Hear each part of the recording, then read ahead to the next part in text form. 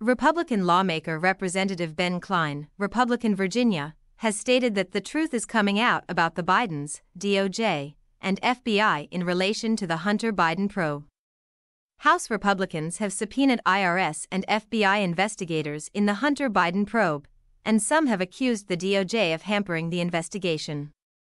Senator Chuck Grassley, Republican Iowa, has released an unclassified FBI-generated record describing an alleged criminal scheme involving Vice President Biden. House Democrats have claimed that Republicans are withholding contradictory evidence in the Hunter Biden probe. Hunter Biden is facing a DOJ probe into his foreign business dealings, as well as a GOP-led congressional investigation into the Biden family's shady business deals.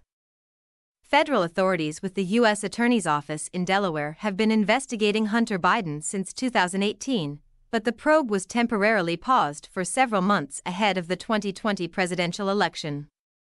Hunter Biden has said he is cooperating with investigators and is 100% certain that he will be cleared of any wrongdoing. President Biden has said that he and his son never discussed his foreign business dealings, and there are no indications that the federal investigation involves the president in any way. Like, share, and subscribe to our YouTube channel.